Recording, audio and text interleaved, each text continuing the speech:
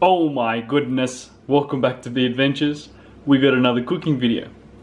Now it was kind of cold and I wanted something warm, and I've been doing the keto diet or low carb diet, basically keeping the carbs under control. So I'm doing that for health reasons and it's working out well, but I wanted a cheat day, I wanted to have some carbs. So let's cook a lasagna. Now we got ourselves a beef lasagna. I got this from my local Aldi store, Aldi supermarket, bought it myself, yes. And I let it defrost so it would cook a bit quicker, but usually they take about, it says on the instructions 70 minutes at 200 degrees Celsius. Now I warmed up the oven at 200 degrees Celsius or just below. It was all ready to go, and I've already got the lasagna in there. Now I'll show you a little trick. Oh gosh, that's hot. Got my mitt on. Now I also wanted some more carbs, so I got some fries going. I'll put them to the side. Now, they were on top to act as a heat shield, so that way the lasagna doesn't burn. So you see, it's nicely warming up and cooking. The biggest problem with frozen lasagna is it's frozen, so if it's frozen, you'll have to spend time defrosting it. So that is an issue, meaning it'll be very watery, and you might want to cover it with foil. So that way it cooks first, and then take off the foil in the last 15 or 20 minutes to brown it. So that's why I've got it on the lower shelf, just letting it cook, and like I said, it was already defrosted, so that should cook very quickly. And then up here we got some homemade fries. So awesome. I just had some potatoes and I thought, why not? So let's give it a try. Just put some salt and pepper on them. Alright, oh, that is hot. That is hot. I just burned myself. That is hot, hot, hot. My goodness. Alright. See, it's got to put some olive oil, some salt and pepper to season it. Yeah. Good. I like it a little bit crispier. Let's just try one more. Okay, this one's a bit more brown, a bit more crispy. It's hot.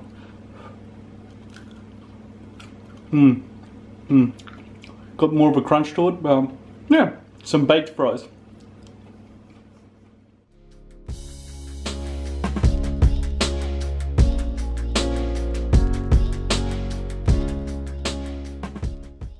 Found some ketchup. Got some tomato sauce, so let's give it another try. And these are just obviously a snack, nice snack, entree.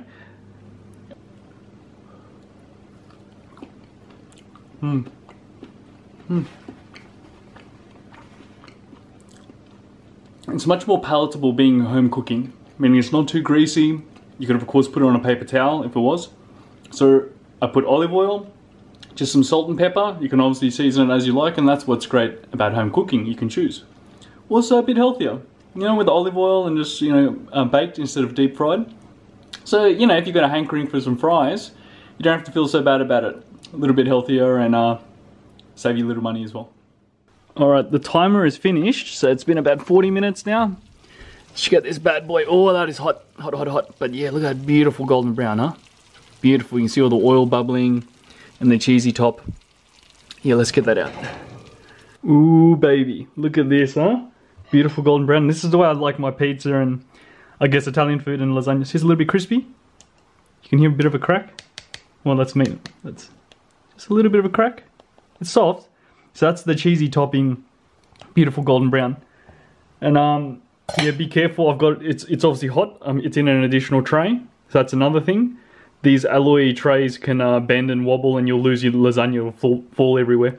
And then I've got it on a stone top, a stone chopping board, so it doesn't burn my bench top or my kitchen bench. So you know what? Let's put some more cheese on it. Why not? Alright, so as you can see, I've got some tasty shredded cheese. Now mozza is probably best, especially with Italian cooking, like pizza and lasagna. But I like tasty cheese because it is tastier. And it does melt quicker, so that is an advantage. So just say you sprinkle some on a dish, it will melt very quickly, but it can also burn a bit quicker as well. So that's the advantage of mozza. Mozza is more chewy, more stringy, more chewy, and it doesn't burn as easily.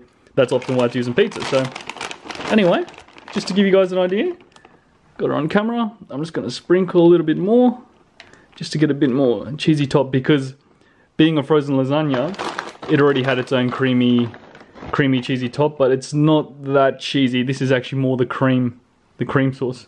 So I'm just going to continue this. So we got our cheese nicely spread out. I got my oven mitt on. I got the oven warmed back up, timed it for 5 minutes. So let's let's do this live. Let's hopefully, come on lasagna. Don't want to drop it. Alrighty, so I've got on the top shelf, as you can see. Very nice, and we're just going to brown that up for the last 5 minutes. So remember, tasty cheese does melt much easier. If you wanted to use mozzarella, it will be much stringier and stickier. But anyway, we can just see, and that way we don't burn it. Alrighty guys, I'm going to use my mitts, that's why I got the camera sitting down.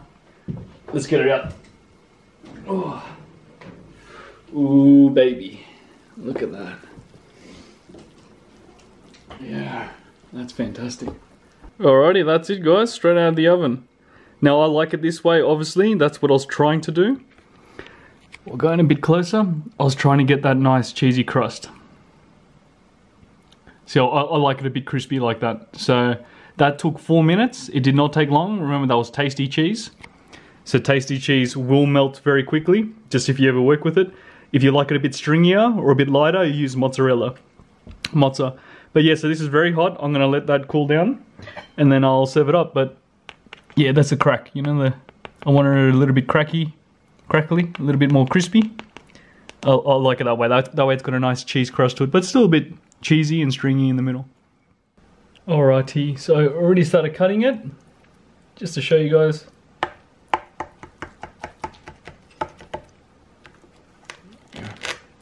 So, yeah, it's still very cheesy, got that nice crust on there. Let's see if I can get this in one piece, because it's still a bit, yeah, good, we got it in almost one piece. Awesome.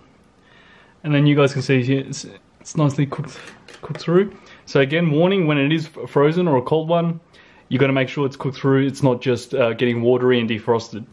So you might have to leave it a bit longer, like I said, cover it in foil. Alright, so we got a little bit of a close-up, we got a little bit of that pasta, a little bit of the sauce, just to get started. Yeah.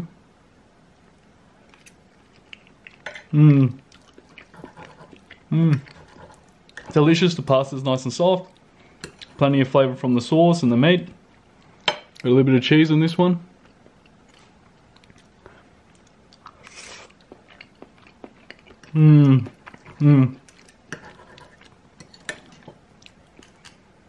So we got a nice big cheesy fork here.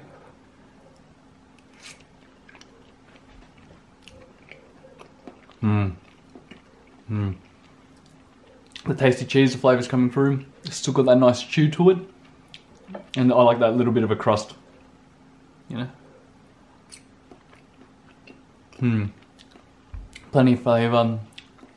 A little bit greasy, you know, got that chewiness to it, and success. Awesome guys. Well, I hope you enjoyed that, just a bit of home cooking fun. Don't be afraid to give it a try. Might impress your girlfriend or a special someone, or bachelor like me, at least eat well. Save you a bit of money. As well, eat healthier. Now of course guys, don't forget to hit like, share and subscribe. Check out my Facebook page, the Be Adventures Facebook page. If you want to see the previous video, click here. And if you want to see the next video, click here. As always, thanks for watching and Be Adventures out.